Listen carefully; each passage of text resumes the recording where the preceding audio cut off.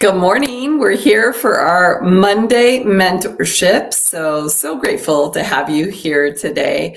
My name is Cory Fisk, and I am the curriculum developer, founder of Construction Management Online. So what we do is we teach construction management, really about everything that you won't find in a textbook. And so we're able to provide a library of resources for you to be able to have courses that you can do step by step to guide you through some of those areas in construction, like how to design a submittal or how to create a schedule of values.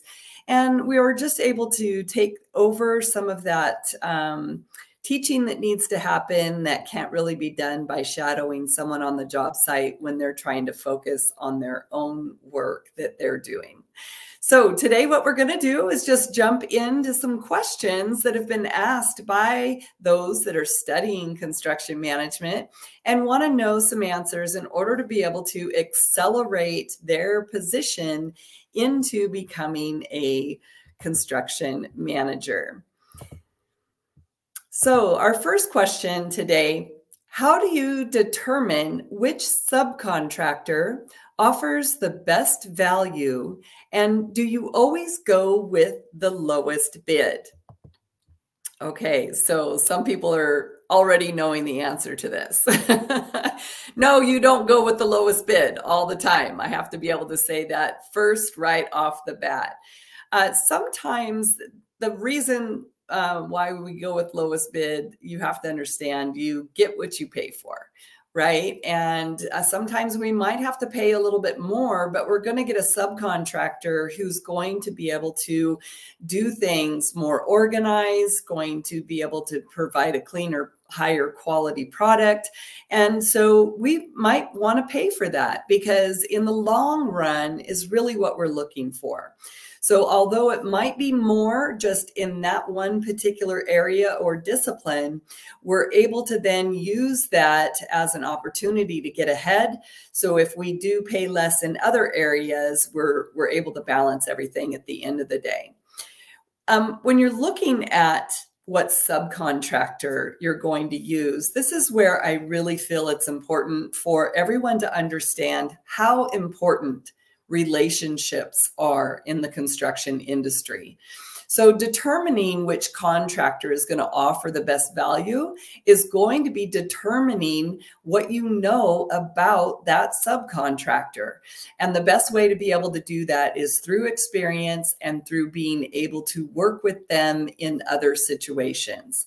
So when we're able to have a relationship with these subcontractors and know how they perform on different types of jobs, then we're going to have a better understanding of which subcontractor we want to use for certain situations. These could be contractors that are in the same discipline, but maybe one works better in rural scenarios and another one works better in more urban settings. And so knowing and understanding your subcontractors is going to be key. So when we look at always going with the lowest bid, sometimes we don't have a choice. So the delivery method of that particular project, or whether it's a public works project or a government project that's using taxpayer monies, this may not give us any option but to use the lowest responsible bidder. And so that's why we want to make sure that if we do have to use the lowest bidder, that we have structured our contract in a way to put terms and conditions that really define the expectations and boundaries of our project. So even in a low bid situation, we can get a high quality result. So I hope that answers your question on how do you determine which subcontractor offers the best value, and do you always go with the lowest bid? Our second question, how do you work your way up to project management, and what other certifications are valuable in construction? So again, this is a contentious topic because there's a lot of people out there that are telling you that it is not necessary for you to get a degree in order for you to be able to be in the construction industry. And they are 100% correct. But we want to be able to understand, what is this really saying? And so when we really take a look at it, we want to understand that there are different positions within the construction industry that can have an advantage to having a baseline developed, understanding technical construction concepts by going through a program, whether that be an apprenticeship program with a union, a technical school, or a community college or a four-year school. Either any of those are going to have different reasons of why you might want to look at them as the option for how you're structuring your education platform and how it's going to look on your resume. Now, we also want to make sure that you're learning what you're supposed to be learning. So it's not just all about what's on the paper, because eventually you're going to get found out, right? So make sure that when it's on the paper that you feel confident that you can back it up and that you're going to be able to provide the experience necessary to be in the position that you're looking at. But when you're looking at a project management position, this is going to be that next step after being a construction manager. And so we've already gained experience in our hands-on education in being in the work.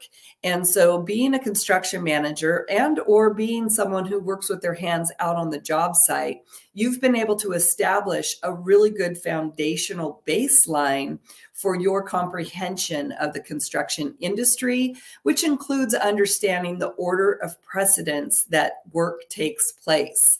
And so moving up into a project management position is now kind of being like an overseer of probably multiple projects, but of being able to see how everything works in a project from the start to the finish, or commencement to completion.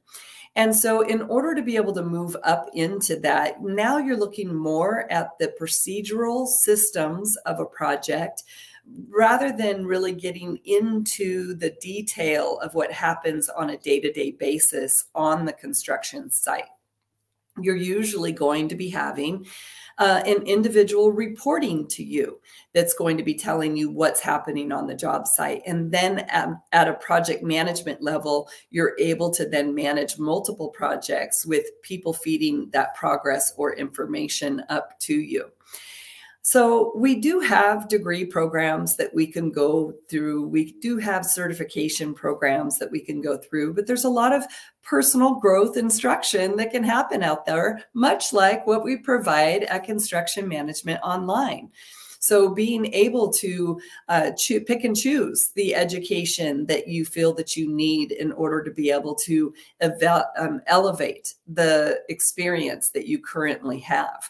And so we have a 12-week program that I'll be talking about a little bit later that offers you that introduction into what your roles and responsibilities are going to be in this new position. And so that is one way to be able to not have to go through a certification or degree program in order to be able to understand what it's going to take for you to be a project manager. Now, certifications are very good for identifying credibility. And this is an easy way for contractors to be able to filter whether or not you're right for their company. So you can look at things like Construction Management Association of America. You can look at the PMI or PMP, Project Management Professional, I think. And you can look at the Construction Management Institute, where they have 3 different levels of construction management certification, which includes a professional, expert, and mastery level. So these are different areas. And then you can also continue then looking at personal growth, where everything can also be certified in the work that you're doing so that you can continue building up your resume. So moving to our third question, how do you search for jobs in construction with no experience, and what kind of pay should you expect?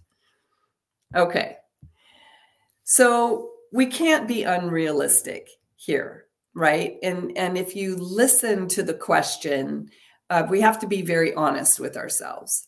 But if it says, what kind of pay should you expect with no construction experience? Well, I'm going to have to give you some hard news here. You're not going to be able to step out of college with no construction experience and expect to be making the big bucks with the construction managers out there. Now, there's some really good money to be made in the construction industry. And these days, I'm hearing senior project managers and senior construction superintendents who are also in a project management role are making anywhere from $180,000 to $200,000, $225,000 a year. Now, this is for individuals who probably have at least 10 years of experience, and they're able to really lean on that experience to promote efficiency and productivity in their jobs. And part of their salary is really showing their worth in the management of these complex systems. But if you have no construction experience, but you have a college degree, then you could be looking at an intern apprenticeship position or an entry-level position that's probably going to run somewhere between $50,000 to $75,000, $95,000. And this is going to be dependent upon region and where you're at in the United States. So in California, you're probably going to start out making a lot more money than someone who might be out in the Midwest. But obviously, with some of the unfortunate circumstances that have come around the weather that has destroyed things out east, there's a lot of potential opportunity to be able to gain some construction experience really quickly.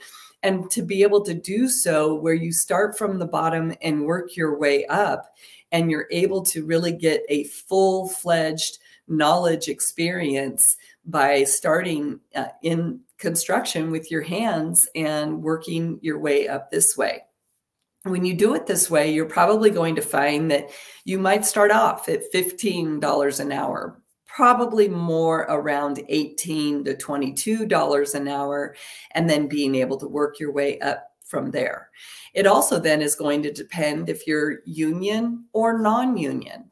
And it's also going to depend on what kind of job you're working on. So is it private, or is it a public works or a Davis-Bacon federal project? So these are all things that need to be taken into consideration. But I think really the focus needs to move off of how much money you're going to make, and instead really first identifying exactly where you want to be at some point in your career, and then being able to pick and choose jobs that are going to align you in a more direct, streamlined approach to move into that career that you're looking for. I would say that the hardest thing to do is when I have students who are currently working in a position that doesn't align perfectly with a construction management opportunity, and they're making really good money, and then it's really hard to quit that job to go and follow their dreams. Because once we get used to a certain type of income, then we start spending our way into having to live in that income space, and it makes it hard to have to take steps backwards. So just recognize that early, and then you'll be able to pick and choose jobs that are going to align more directly with where you want to be. And then you won't have to really bump into that particular challenge. So I hope that that has answered some questions for you on our Mentorship Monday. I just wanted to again explain to you what our Construction Management Essentials offers. And that is being able to give you a college comprehensive curriculum, but push it all into about 12 weeks of study. And we're able to do this with live lectures. We're doing this with all of the material necessary that you need in order to be able to establish a really good foundational base in understanding what your job is going to be as a construction manager.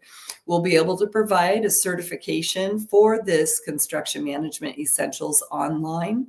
It takes about 12 weeks to complete, and we're getting ready to open up our next cohort, which will be in November. So make sure that you message me if you're interested in receiving more information about this, or you can visit our website at Construction Management Online. You can also see free videos that will help support you becoming a construction manager and be able to answer a few questions here and there that we go into about different aspects of your job as a construction manager. And so you can jump on that YouTube channel to be able to get those videos. Otherwise, I will see you here next Monday at 10 a.m. Pacific Standard Time. And if you are wanting to keep up on the latest and get notifications of when we are online, just subscribe to our newsletter there at Construction Management Online. Have a great Monday and a wonderful week.